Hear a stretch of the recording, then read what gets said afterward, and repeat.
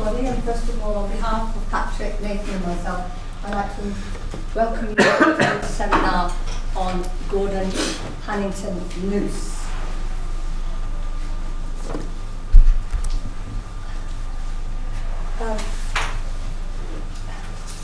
Gordon, after over 50 years of living and working in Burma, Gordon Luce, his ideas about the country, its ancient past, its languages, and the origins of the Burmans still command attention today, and this presentation will endeavour to contextualise his intellectual legacy and to understand the ways in which his scholarship may or may not still retain relevance for Burma studies today.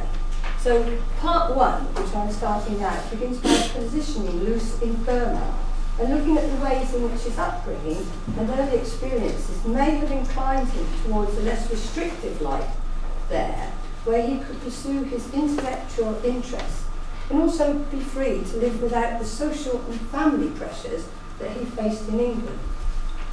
Now here we've got a picture of our Gordon as a young man. This is the product of a late Victorian education at a minor public school in Cheltenham, Gloucestershire. And he spent his formative years at Lanyon College, Cambridge, having rebelled in his youth against the puritanical severity of his family home at the vicarage of St Nicholas in Gloucester, where his father was the incumbent. As the 13th and youngest child of an evangelical Anglican clergyman who abhorred the ritual and the theatre of the Church of Rome, Luce's upbringing was, in my view, devoid of refinement and cultural appreciation. He, Luce, was scornful of his father's denunciations from the pulpit of the world of the flesh and the devil. He accused his father of despising art and literature as sensual creations and being serenely happy with his daily news, his Bible, and his Bradshaw. So Bradshaw was a Victorian railway guide, which people, Luce's middle-class people, who took the railways where it kept as almost a Bible. And here we have, rather fuzzy, a photo of the Luce family, where I take Gordon to be on the end here. And this is the dreaded Reverend Luce. And the rest of them are Mrs. Luce, the mother of 13 children. And I don't know who the rest of his siblings are. I mean, I presume the one behind the mother might well be his sister Ethel. Luce described his father as a bulwark of the Evangelical Church of England and a champion of Reformation doctrines whose word was law. Anyone who disagreed with him was called a blockshead, a coxcomb, a sot, a puppy. And Luce was forced to remain at home during the summer of 1911, where he studied for a scholarship to Cambridge, where he was reading for the literature tripos. And he poured out the woes, this is where the source is, in a letter to the author Lytton Strachey, who was a member of the Bloomsbury set, which we'll get onto in a minute. Luce told Strachey that he longed to escape the horrors of his lowbrow, restrictive home life. And he wrote, "If I fail," presumably his scholarship, "I must vanish at once beyond the black moons."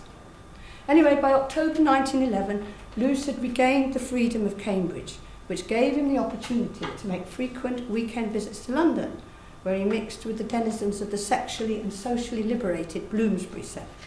Some of the group's best-known authors are Virginia Woolf, her sister Vanessa Bell, John Maynard Keynes, Arthur Waley, who's the keeper of the Chinese collection at the British Museum, Andy M. Foster, and of course Lytton Strachey. At Cambridge, Luce was invited to join the Apostles, which was an all-male secret society, painting society, so named because it only had 12 members. And they came under the influence of the philosopher G.E. Moore, and their prime objects in life were love, the creation and enjoyment of aesthetic experience, and the pursuit of knowledge. And when he was in Cambridge, Luce devoted most of his time to Southeast Asian studies and culture, studying the culture, the history, and the language.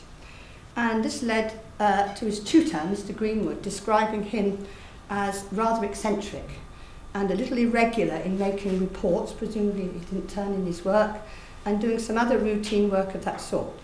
So it's rather little wonder after he graduated that Luce sought the refuge in the silken, exotic world of Burma, where he lived among the people from 1912 to 1964. He studied its ancient ruins, its epigraphs, and he hoped that it might help him unlock the secrets of the country's gilded past, and especially the mysteries of Pagan, which he later valorized as the country's spiritual and cultural heart and the focal point of the country's, Burma's national identity. No, sorry. This is a letter that might be of interest. That on the boat out to India, to Bombay in 1912, Luce travelled with E.M. Foster, and that was when E.M. Foster was going out to begin his research for his book, A Passage to India. And they became quite firm friends. And quite poignantly, all through his life, that letter's dated 1969, some months before Foster's death.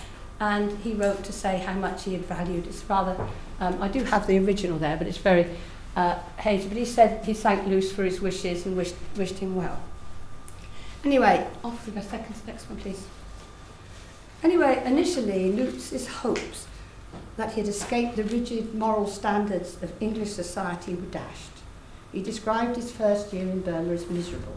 He felt suffocated by the restrictions of his boarding house, which he'd been turned out of because they'd seen a Burman in his room. And in a letter to Lord Maynard Keynes, Luce wrote that he'd moved out to live among the local population because he's driven to it by insult from the English. And he continued to correspond regularly with Keynes, and he was very enthusiastic about his encounters with young Burmese houseboys whom he called Lugalays. And you can notice how he describes in very fulsome tones the attentions that they showered on him. Anyway, after leaving his boarding house, he did move out to the suburbs of Burma, on the outskirts of Rangoon, where he lodged with the family of his lifelong friend, Paimon Tin. And he commuted to work he was working at Rangoon College, by the way, teaching English. And in those days, Paimon Tin's home at Insane is actually in the jungle, so Luce was very enchanted with the beautiful vegetation and some of the animals that he saw. And he, in time, became well acquainted with Paimon Tin's sister, who is the famous Titi, his wife of many years. I think they were married over 60 years. And he was married her in 1915. And then we have another slide here, and they moved, and there she is a few months before her death. They had a son and a daughter, and they married, and they lived there. Finally, she died on the island of Jersey. She came with Luce to England, of course, in 1964. So Luce was a sensualist and a connoisseur of Burmese culture, history and linguistics. And from the outset, as we've just seen, he eagerly embraced the country, its people, with a degree of intimacy, I believe, that was unthinkable for a member of the British colonising community in 1912, when the imperial idea and its values strictly enforced to shore up an increasingly tenuous grip on power in the face of rising nationalism. Unsurprisingly, some of this iconoclasm and his wish to be close and live amongst the Burmese he forfeited the opportunity to have had the chair of English in 1920 when the Yangon University was founded because the Governor-General, Reginald Craddock, thought he was too Burmanised to hold the appointment. However, this perhaps was another key to Luce's ability to live and work and to learn and to work on languages and history. He took a long sabbatical in Europe from 1921, I think, to 1923.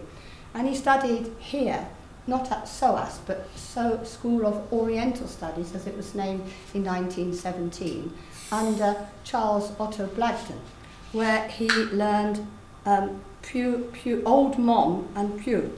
And then he went to Paris, where he studied under the greats of Chinese history, Louis Finot and Paul Pelliot, whom he admired. And Luce wanted to continue the work of these men, and he was particularly keen to edit all the inscriptions found at Ava, which was the ancient capital, between 609 and 1364. The period, he said, when Ava takes its place as the capital of Burma. And we think that at that time we probably didn't have any concept of the country having any distinctive capital, except that Yangon was, of course, the colonial capital. But he named Ava or Pagan as, in his mind, the spiritual capital.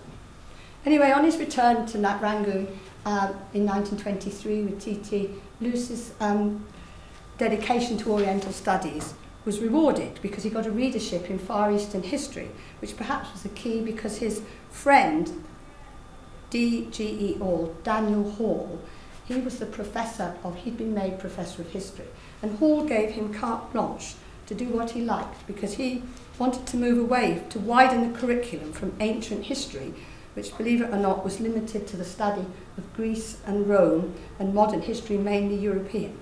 So they only thought of Burmese history in those days as a subsidiary of Indian history or some add-on or adjunct. Anyway, he was able to place his own unique interpretation upon a subject that really had only received minor attention from European scholars. Anyway, over the next half-century, Gordon Luce became one of colonial Burma's most distinguished scholars, focusing much of his work on the study of pre-Pagan period and on the city itself, examining its ancient history, architecture, epigraphy, and languages. His investigations helped to elevate the historiography of Pagan to that of a golden age, which he believed saw the unification of the country under King Anaratha after the conquest of Taton in 1057. And his scholarship, through the Burma Research Society mainly, contributed towards the formation of a collective national inheritance for Burma. His lifetime's work on the history, iconography and architecture of Pagan resulted in many publications in the Journal of the Burma Research Society, which began in 1916 and in fact continued to very soon before his death in 1979. And his scholarship culminated in publication in 3 volumes between 1969 and 1970 of what one might call his magnum opus, Old Burma and Early Pagan. His work was only interrupted when the publication of the journal was suspended during the Japanese occupation of in 1942. And so but Luce and his wife, along with many other Europeans, fled Burma and spent the war years in Britain. He lived in Gloucester. I'm not entirely sure what he did then. He did receive a letter from the BBC from George Orwell asking him to do something, but I don't think he was particularly well occupied. However, they went back in 1945 and they were able to regain this home for waifs and strays, which T.T. herself, rather interestingly, had established as orphans, Yangon orphans, which she'd established in 1928. Unfortunately, when Luce returned to Burma, he was devastated to find that all his research materials had been lost. They'd been stored in the library of University Library, and the Japanese had bombed it just before they left or just before they evacuated. So he spent the rest of his life looking to try and rebuild the collection. So he spent, and Luce was a keen gymnast at Cambridge. That was his contribution to the boys of the home, of T.T.'s Home for Waifs and Strays. So anyway, he devoted the rest of his life to rebuilding his archive, and although much of it was irreplaceable, and apart from a brief period in the 1950s when he was accepted a visiting professorship here at SOAS, he and his wife remained in Burma until ordered to leave by Ne Win in 1964. Thereupon they retired to Jersey, which I should point out was where the original family came from. His father, the Reverend Luce, was a Jersey man, and I don't know, there was a house available for him, I think made through the donation of his sister Ethel, who's the only one I understand that he had any contact with. But when he left Burma, even though he'd built up his archive, he was not permitted to take any of his research materials with him. But however, a year or so later, the British ambassador interceded, and he got them, finally they were shipped back to him. where he was able to establish an impressive library, and he received, during the latter years of his life, many scholars, people would come and see him to talk over the work.